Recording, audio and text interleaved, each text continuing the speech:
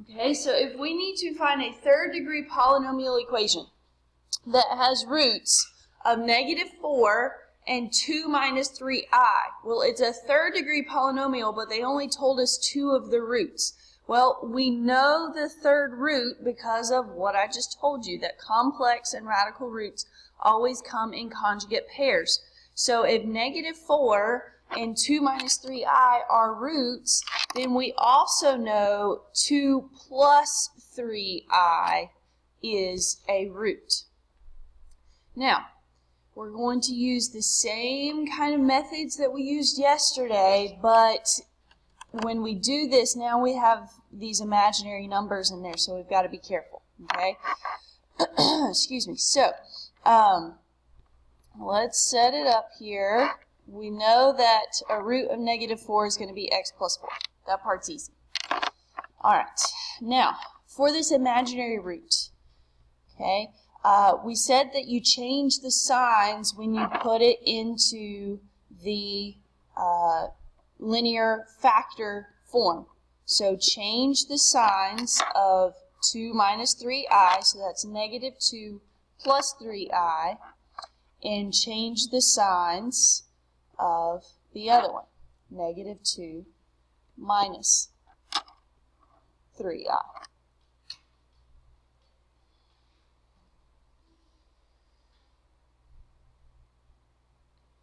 Okay. All right. Now, this probably looks really, really weird when we're getting ready to try and distribute this. I'm debating something right here. Yeah, let's go with it. Okay. So I'm going to FOIL, well, not really FOIL, okay, because we're multiplying 3 terms by 3 terms here. So let's just start. Let's do this very methodically, okay? Distribute the x to everything in that second set of parentheses. So x times x is x squared. X times -2 is -2x. X times -3i is -3ix. Now distribute the -2. -2 times x is -2x. -2 times -2 is +4. And -2 times -3i is plus 6i. And then finally, we're going to distribute the 3i. Just switching colors here so you can see what I'm doing. So 3i times x is 3ix. 3i times -2, -6i. +3 times -3 is -9. I times I is I squared, and I squared is equal to -1. That's something you need to know. Okay, so the I times I is I squared, and I squared is equal to -1. So I'm going to write it like that until I can simplify it. Okay, now there's a lot of stuff in that parentheses, but the good news is if you look at it, a lot of it's going to simplify. Okay, x squared, it's by itself. We have -2x and -2x, so that's -4x. We have -3ix and +3ix, so those go away. We have +6i and -6i, those cancel out. And then finally we have +4 and -9 times -1, so that's +9, so 4 plus 9 is 13. So all of a sudden our imaginary numbers are gone. That's nice. Okay, and then final step, all we need to do is distribute the binomial to the trinomial. So we've got x cubed minus 4x squared plus 13x plus 4x squared minus 16x plus 52. So final answer is x cubed The 4x squares cancel. Minus 3x plus 52. And here's what you can do to kind of check your work, okay? Remember, if these are roots, that means they are x-intercepts. If you are an x-intercept, that means that the function equals what at that point? If you're an x-intercept, the function equals what at that point on the x-axis? 0. Okay? So that means that if we plug these roots into this final polynomial here, then we should get 0. If we constructed the correct polynomial, then we should get 0. Negative 4 gives us 0, so that's a good sign. I do want to check one of the imaginary ones just in case. Now, there is an I button on your calculator, okay? It is second, and your decimal button will allow you to put that I in there. So just make sure you put 2 minus 3i in parentheses, cubed, minus 3 times, put 2 minus 3i in parentheses, excuse me, plus 52, and it gives us 0. Now, if that one works, it's almost guaranteed that the other one's going to work. You could just go back in and change that to plus 3i to confirm that all three of those roots give you that polynomial. Okay, so kind of lengthy process, but y'all can do this. Okay, let's look at one that has a square root in it. Okay, let's look at one that has a radical. So 2 minus the square root of 3 and negative 1 are the two given roots. Okay, radicals also come in pairs, so that means 2 plus the square root of 3 is our third root. So, let's write our equation. I always put the rational numbers first. By rational, that means either whole numbers or fractions. Those always come first because there are some nice things that happen with the other ones. Some things cancel out. So again, change the signs when you put them in to linear factor form. So that means we're going to have x minus 2 plus the square root of 3 and x minus 2 minus the square root of 3. Okay.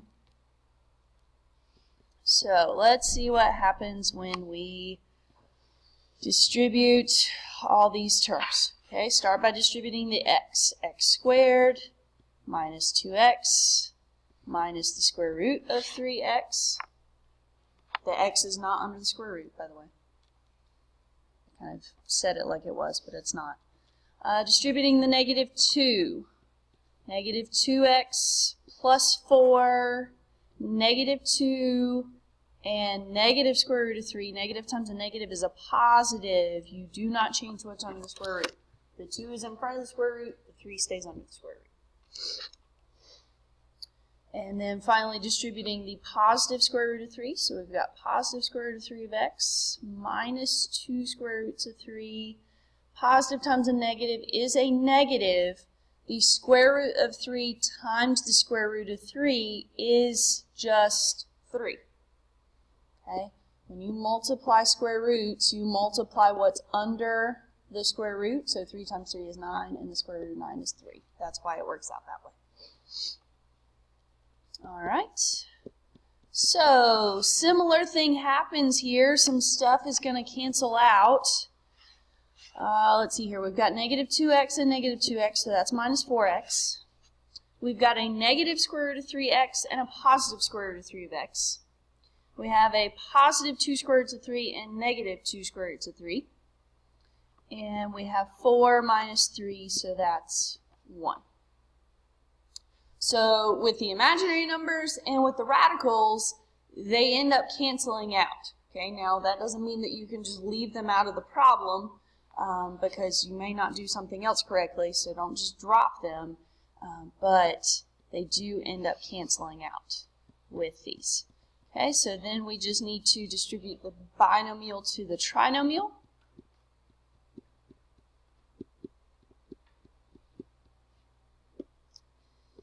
And combine like terms. So our final polynomial is x cubed minus 3x squared minus 3x plus 1. And once again, you could plug in your roots to check. It's a really, really easy way to catch mistakes, guys. It doesn't tell you what the mistake is, but it does let you know if there is one. Now be careful when you check negative numbers. When you're raising negative numbers to powers, you need to make sure that you put them in parentheses. Okay? If not, it will not calculate correctly, and you will think that you have a mistake when you don't. Okay? Again, usually if one of them works, then the other ones do as well, but it can't hurt to check it. And talking and trying to do this at the same time is not the best idea.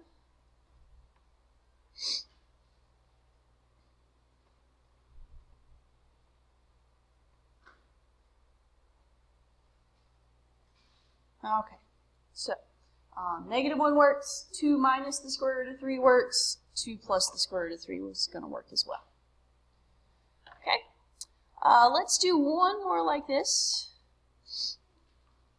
So one more like this. If 3 and negative 4i